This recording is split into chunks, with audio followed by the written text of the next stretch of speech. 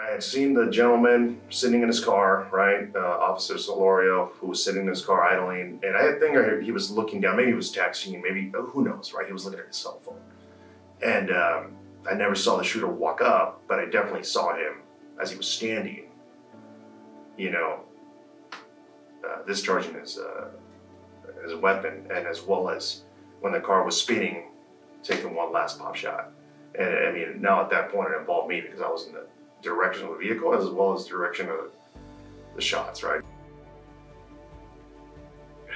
You know, part of me wanted to rush the guy, to be honest with you, dead on. It just bothered me that somebody would be so careless about human life and disregard, right? And then afterwards, be so nonchalant about it, kind of just walking off, kind of no big deal, right? And yeah, I was angry. I was angry at that moment. When I got him out of the vehicle, so laying him down on the ground, I mean, I knew it was extremely hot, an extremely hot day, so laid him down, went down with him and just completely took his shirt off, tore it off from him. And that's when I could see all the wounds, right, where he had been hit. Yeah, he definitely gave me the look of, I need help. So I checked for a pulse, and I could still feel a faint pulse.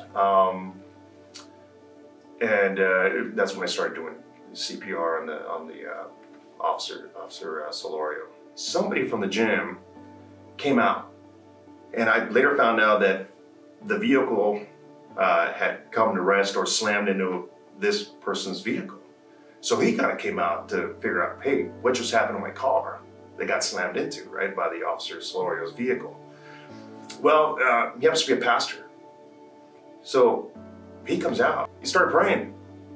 He was praying over me, and he was praying for the officer the entire time. And I remember that clearly. I mean, I remember his prayer. You know, give him strength, give him courage, give him the tools needed, Lord, all of that. And I never experienced that on any incident. So this is why this one's a little bit different. I hope that I was able to be there and, if anything, be there in his last passing moments, right? As he was passing on. Just trying to be there, I'd give him a fighting chance. I don't think I did anything special.